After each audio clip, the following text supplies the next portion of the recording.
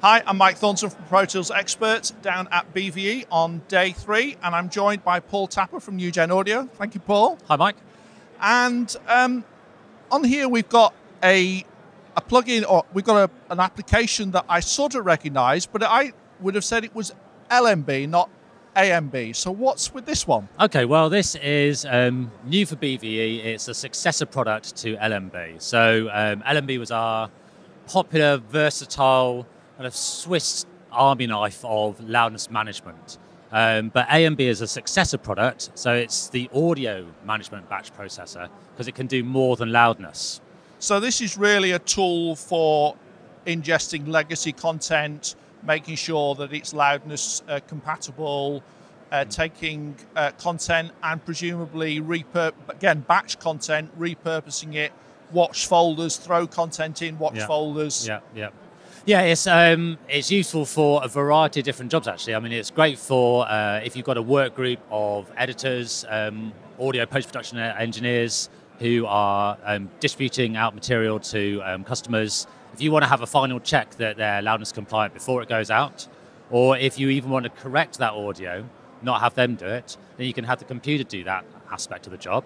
Or if you're a ingest house or broadcast QA department, then again, you're getting a large volume of files coming through that you want to check for loudness compliant, or you want to fix the loudness in, then you can use AMB. So what's the key difference between LMB and AMB?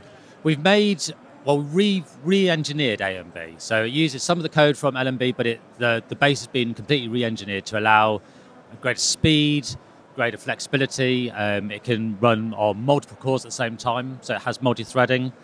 Whereas before, if you dropped a bunch of files in, it would have to go one at a time with LMB. So here it is running on 4 cores simultaneously.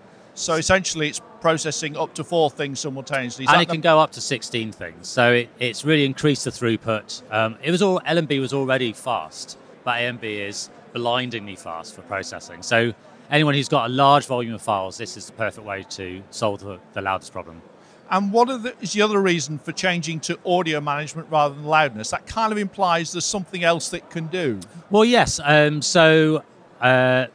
AMB is able to process audio files, also video files like MXFs. So it can take the audio out of an MXF wrapper, process the audio, and then presumably put it back in the wrapper? Yes, exactly, yeah, with an exact replica of the wrapper, so it doesn't change the format at all. Also ProRes MOV files, but it's also now able to upmix. So we've taken our award-winning Halo Upmix plugin, and you can take presets from that plugin and use that within AMB to upmix stereo to surround.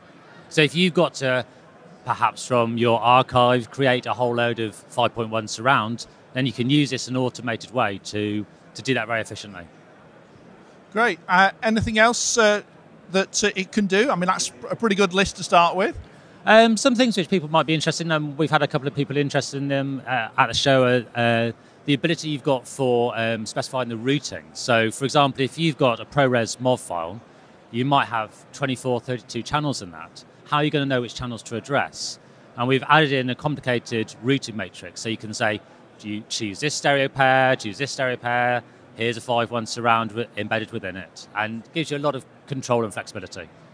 Great. And you've also done a slight tweak to Halo. Yes. In the sense, I believe it's to do with being able to not upmix to the center and LFE channels? So it's for, we already added in an ability to start from multi-channel audio.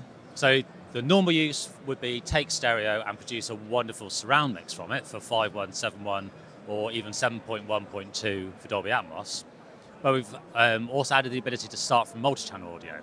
So say you've got LCR, or you've got a quad mix, or you've got a 5.1 mix that you need to make a 7.1 mix out of, then it gives you all that ability. So the new release for this show is to allow you to exclude the center channel or the LFE channel from that upmix. So you preserve the dialogue in the center, that doesn't get muddied out, but everything else you've got full creative control over. So if I'm upmixing upmixing a music track, then I can make sure that the music doesn't end up in the center channel. Yes, absolutely, yeah. Great, good. Okay, well, thank you very much for your time. I've been Mike Thornton at BVE for Pro Tools Expert.